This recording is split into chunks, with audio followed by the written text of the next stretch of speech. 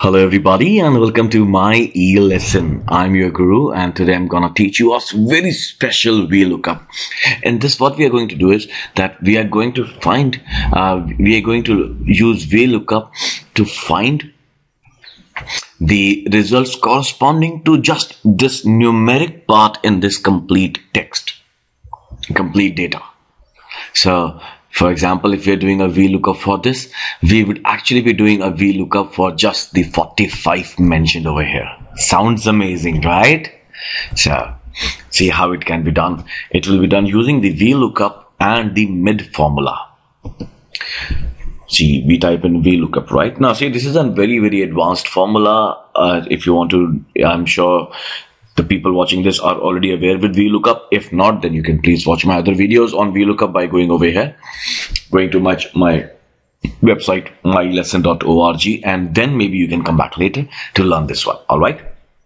So when we do VLOOKUP, we always have to have a common lookup value which should be same when both the lookup table and the answer table. All right, now the common value over here, what we want is the numbers in these cells, right? So how can we get these numbers? We can get these numbers using the mid formula.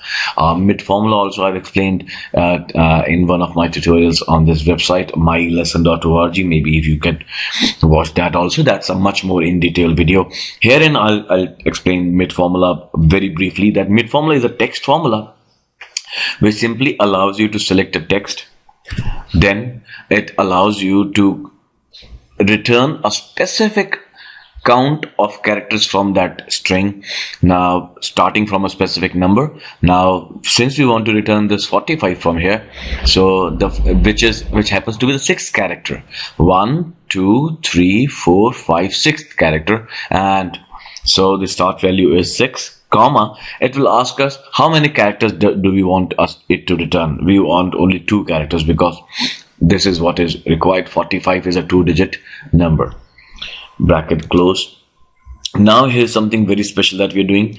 I'm doing a +0. Why? Because as I said, mid is a text formula, so the answer it would return would be a text, and we are doing VLOOKUP. So doing a VLOOKUP with text against a number would not give a result, so we would simply add a 0 to the result, which would again make the text into a number.